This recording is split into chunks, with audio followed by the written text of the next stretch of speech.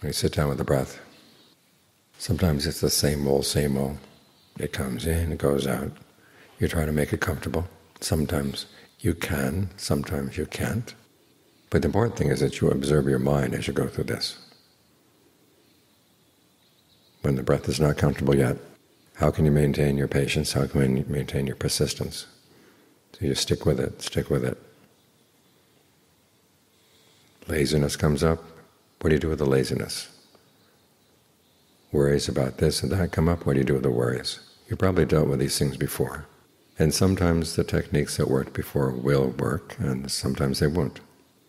When they don't work, don't get upset. Just tell yourself, this may be a different version. Sleepiness comes in lots of versions. Laziness, worries, they all come in different versions. You can be worried for different reasons. You can be sleepy for different reasons. The breath can be recalcitrant for different reasons. So always view it as an opportunity to learn. If you come to the meditation with the attitude, I want everything to be peaceful, I want everything to be quiet, I don't want to have to think too much, you're setting yourself up for a fall. But if you come with the attitude, I want to learn, then the meditation can be more productive. You try the techniques that worked in the past, and if they don't work, try to use your ingenuity to figure out something new. Ajahn Mahabodhi talks about how he dealt with pain by sitting up all night one time, and finally was able to get the pain and the body to separate from each other. And then a few nights later he tried the same technique and it didn't work. So when he realized this is one of the reasons why pain is so bewildering, is because it comes in different forms. The reasons the mind is pain will be different from one session to the next. And the same goes through all the other defilements that come up, all the other hindrances. So it's not the case that one technique will be your magic pill or your magic bullet. It may seem like the same old, but there may be something new coming up. So be alive to that. And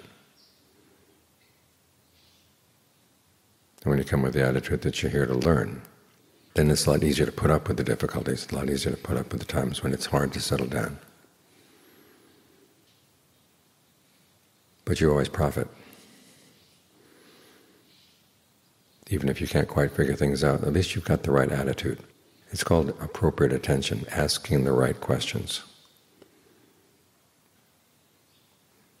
The wrong questions are, why is this happening to me?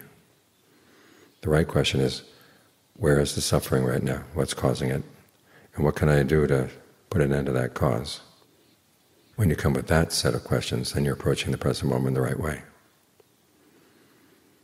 There's a movement around saying that we shouldn't limit ourselves to the Buddhist teachings, that we should be open to all possibilities. But sitting here open to all possibilities doesn't teach you much.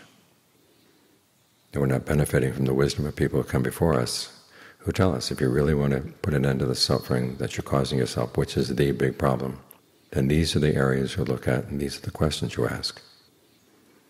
It narrows things down, that's true, but it narrows them down to the important elements. As is the case with every problem, when you can narrow things down, then you're getting closer and closer to solving the problem. It's just that this particular problem is fairly complex, because the mind has so many different kinds of craving, so many different kinds of clinging. So it takes a while to figure them all out. But that's what you're here for, is to figure them out. Your mind is like a puzzle. There is a solution to the puzzle. But sometimes the puzzle is difficult. You can imagine a jigsaw puzzle where all the pieces were white. It would take a while. But it is possible.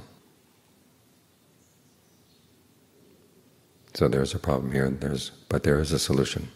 And you're here to find it. And if that's your attitude, and you have a cheerful attitude, other people have found it, why can't I? Then you're headed in the right direction.